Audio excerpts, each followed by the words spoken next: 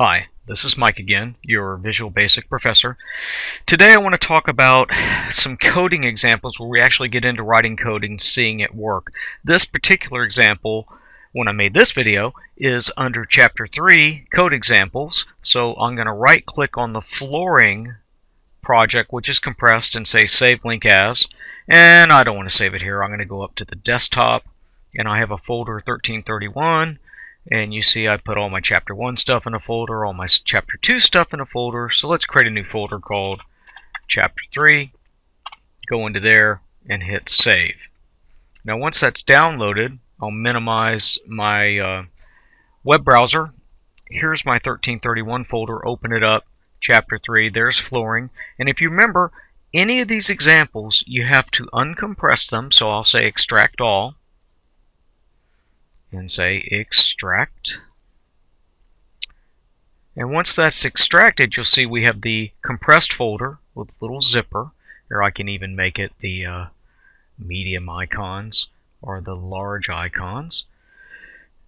With the zipper, we don't need that anymore because we've uncompressed it into this folder. So I'm going to delete flooring.zip and go into flooring and launch the project. Now you may get this message if you're running from a network drive. It's really okay. You can just tell it to continue.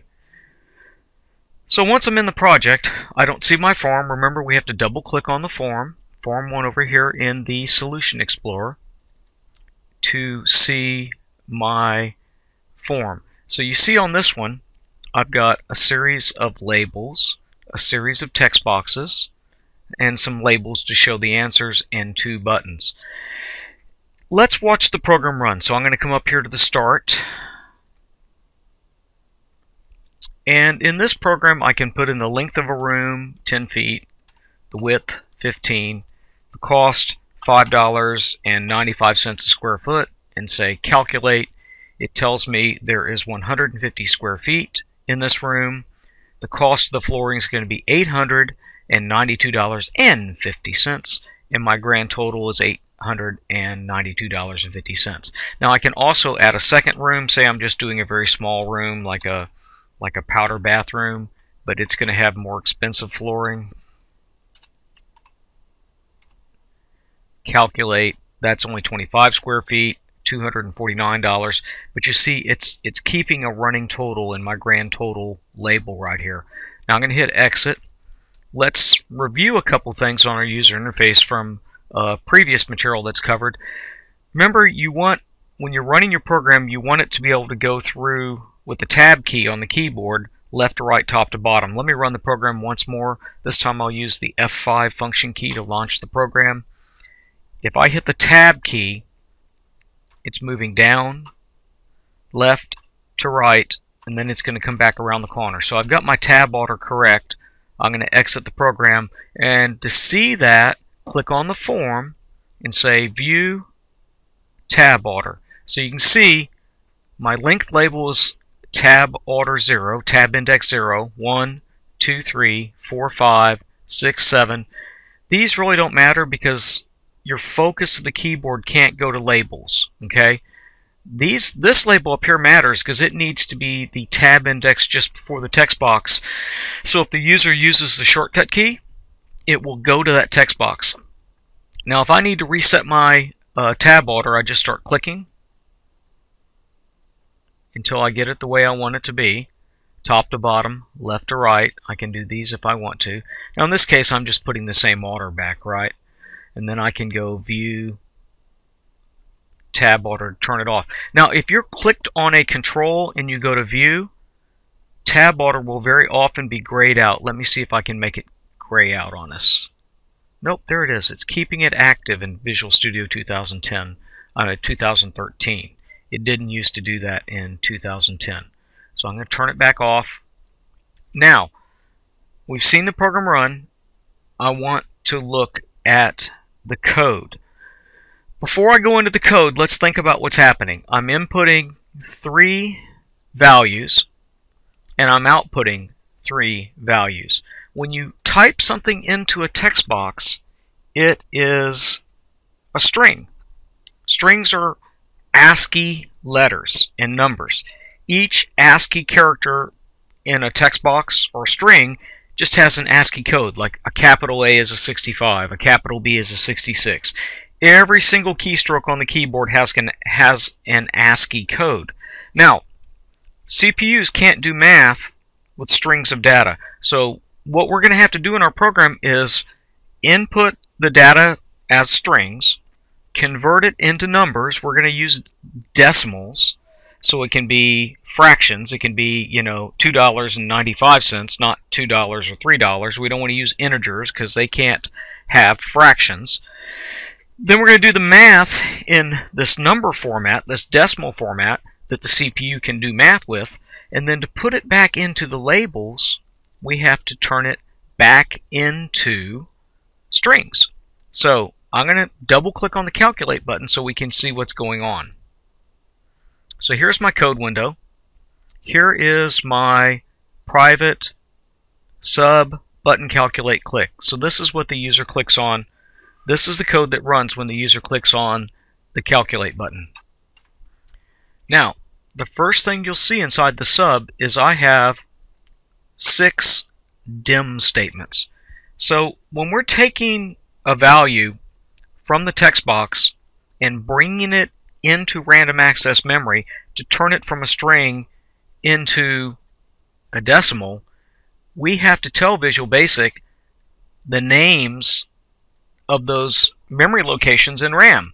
So the user is going to be typing in 3 things: the length, the width, and the cost per square foot. If I go back to the calculate button, you'll see I dimmed decimal length as decimal, decimal width as decimal, and decimal cost.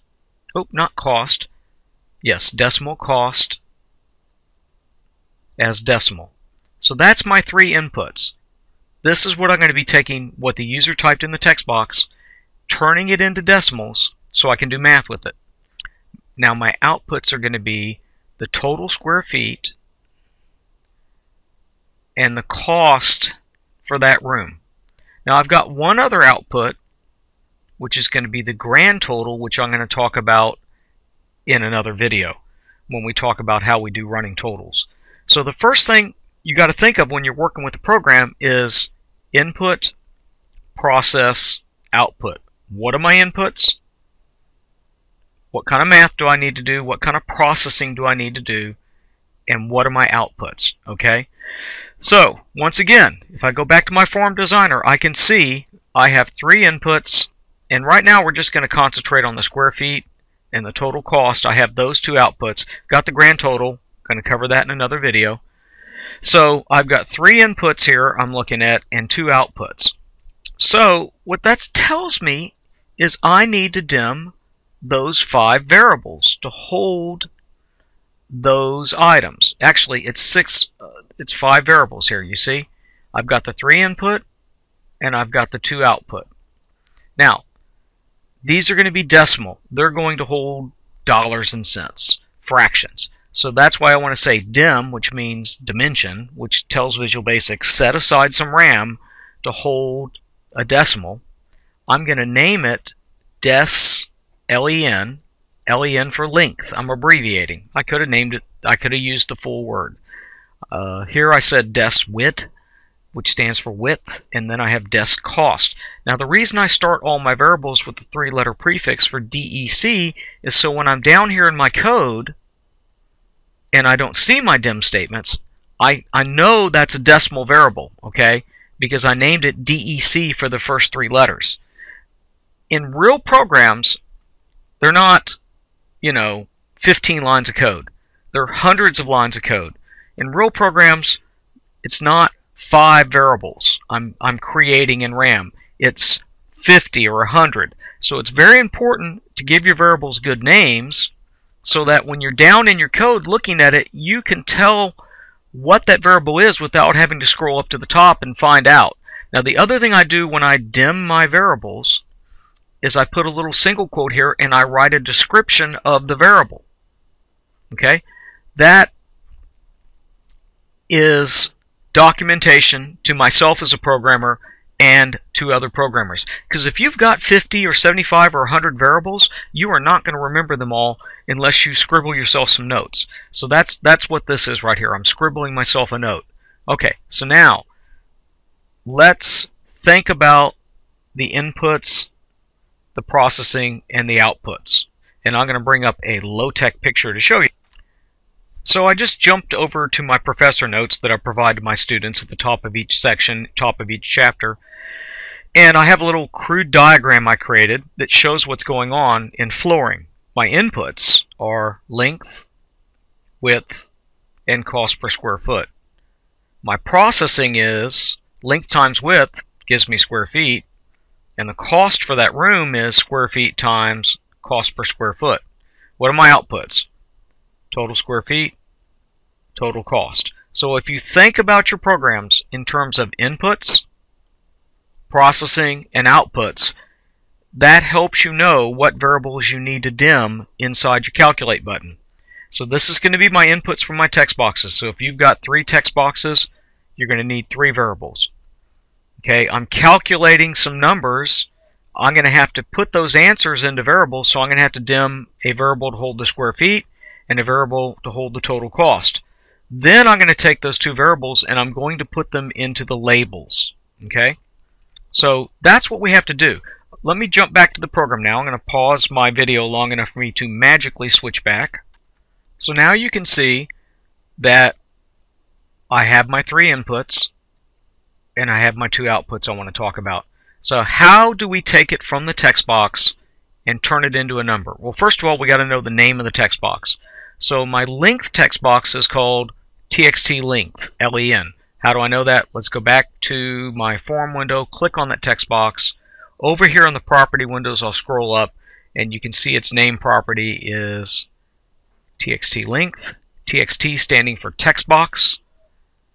If I click on width, I named this one txt WID for width, and if I click on the third one, I named it txt cost. I could have named these anything I want, and what you see in a lot of Visual Basic books is instead of calling it txt cost, they call it cost text box. So that's fine whichever way you name it. It just needs to have a meaningful name for your control. Also remember, these are controls. This has a text property. This has a back style property. This has a border style property. It has all these properties. It's a control. Okay, we're interested in the .text property of the text box. Labels are controls. They have properties. Back color, auto size, border style, .text for what's in it. When I go look at something that's dimmed, desc length is just a location in RAM. It is not a control. It does not have properties. Desc length does not have .text. Doesn't have any properties. It's just a location in memory to hold a decimal variable, a decimal value, and that's it. And I gave it a name so I could refer to it in code. So let's see how this program works. I'm going to take what's in the text box, the .text property, I'm going to parse it into a decimal. So we're going to use the method decimal.parse. That's going to take this string, turn it into a decimal so I can do math with it, and put it into desc length. So then I'm going to do the same thing with width and cost. Now I'm going to show you a feature of Visual Studio that is very powerful. I'm going to click over in this gray border once, and you see a red circle showed up, and now there's a red line through that line of code. That is a breakpoint. If I go to run my program, it's going to pause when it hits this line of code so I can see what's going on. So we're going to debug this program. Let me start it. Program pops up. Let's do what we did before. $10 feet for the length, 15 feet for the width, and $4.95 for the square footage. That's reasonable. I'll hit calculate. So now my calculate procedure, my calculate sub is run all the way to this point. Now it's paused my program. If I hold my mouse over .text, it says there is a 10 in it. You see double quote, 10, double quote. So that tells me that .text is a string, because anything that's a string is going to be surrounded by double quotes. Okay. Now if I look at desc length, hey, it has a 0 in it, and it has a D on it, D for decimal. Okay, that's Visual Basic saying this is a decimal variable with a value of 0. Now why does it have a 0 and not a 10? Because we're doing decimal parse. Well, I haven't run this line of code yet. I'm paused before this line of code ran.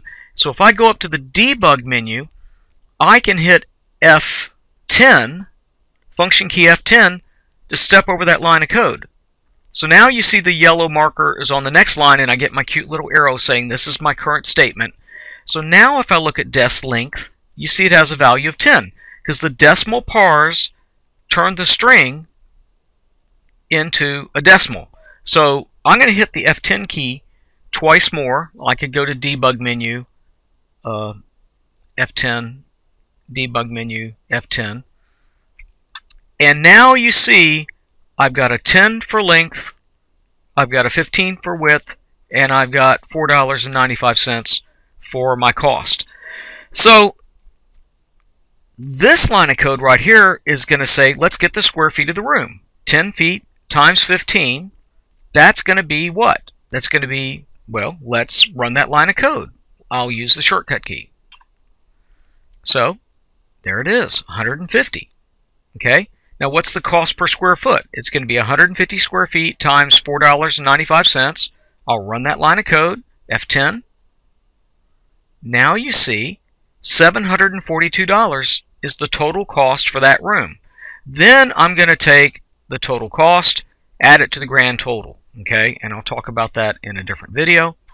Now, we've done the calculations. The answers are in desc square feet and desc total, but these are decimal variables that are running in RAM. The last thing I have to do is put the answers back on the screen for the user. So I've got to put that back into the text property of label square feet, and I've got to put the total cost for that room in label total. So to do that, up here I said decimal.parse. That means turn a string into a number.